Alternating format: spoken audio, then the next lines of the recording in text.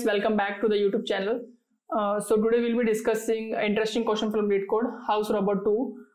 If you're watching, just go and watch House Robber 1. The link for that video is in the description, because that the algorithm which we'll be using in this video has explained in that video. Just go and check that out. In this question, we are given houses in the form of matrix or a vector. For example, 1 2 3 1. In this, every element represent a house and the maximum loot that the house contains. For example, the first house contains 1, second 2, third 3, and fourth is 1. And we are told that we need to help this robber to gain the maximum loot he can gain from these houses.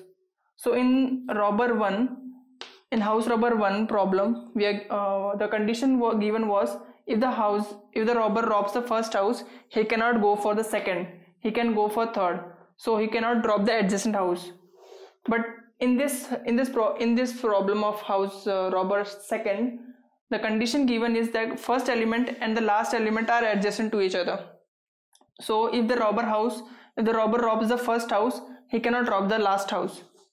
So we'll be using the exact algorithm which we used for the robber house 1. So how we'll be going to use? For example,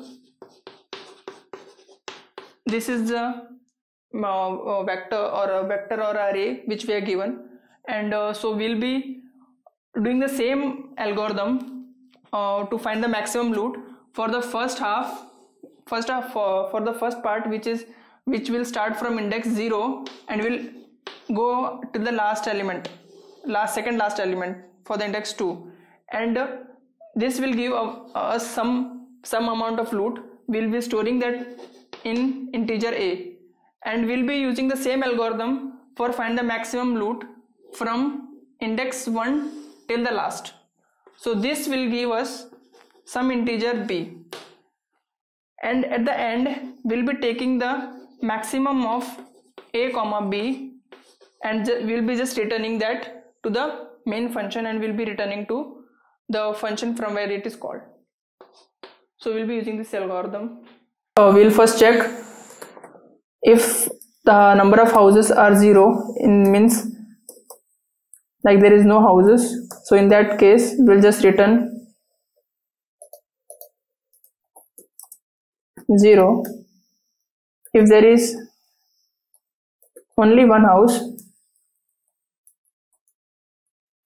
so we'll just return the first element, because there is only one house to loot, so the thief just take the loot. If there are two houses,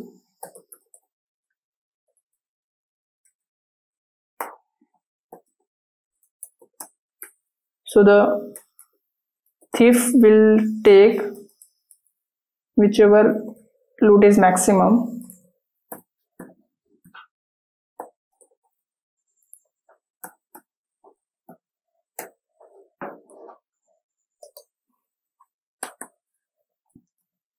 Now we'll be making a function checker, in which we'll be passing our nums, comma, the 0 and the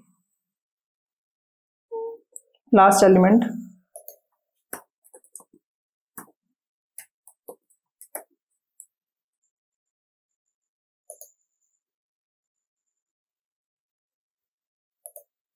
We're making a variable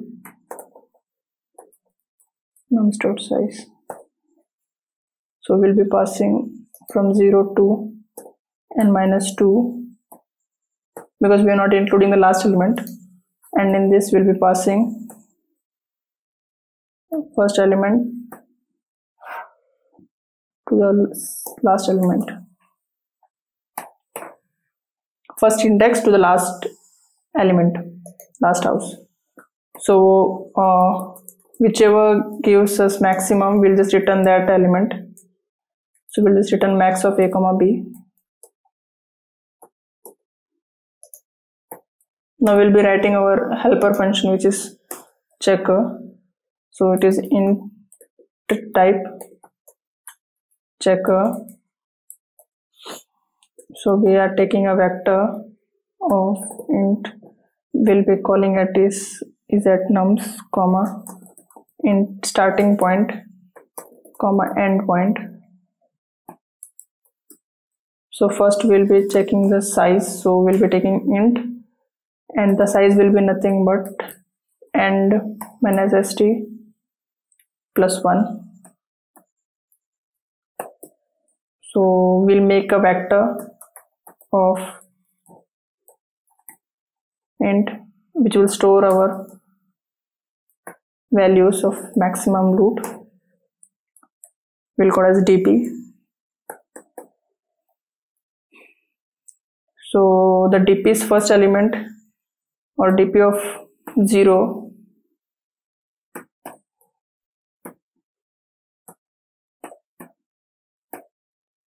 dp of 0 is nothing but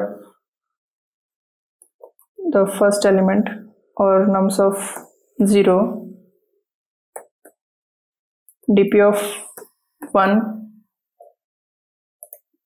0 means starting point,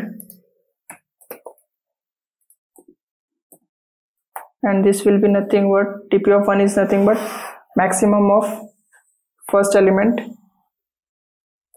and the second element, which is nothing but index 0 index 1 nums of st plus 1.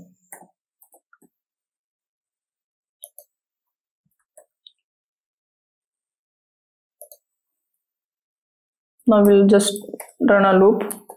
It will start from st plus 2, it will go all the way to end equals to end I plus.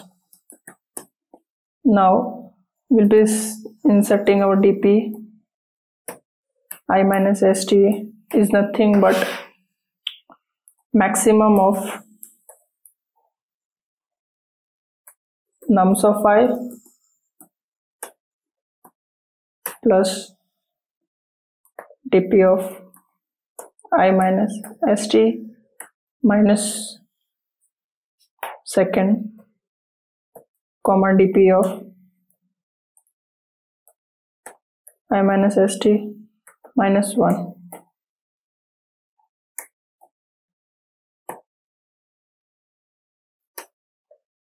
So after all this, we'll just return dp of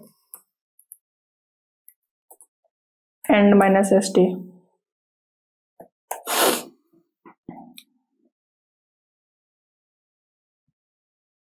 It looks fine. Let's check.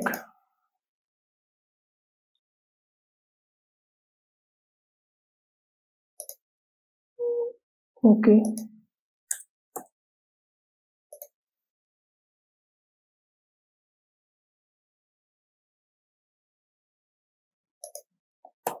Small errors.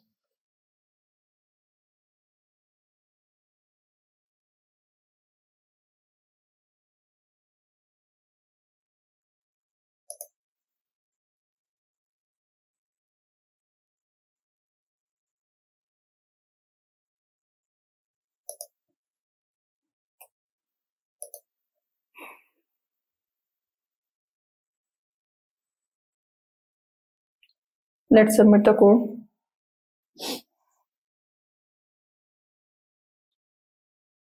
Okay guys, thank you for watching the video. We'll be doing house robot 3 in the next video. So just stay tuned and thank you for watching. If you like the video, just subscribe and just share. Thank you.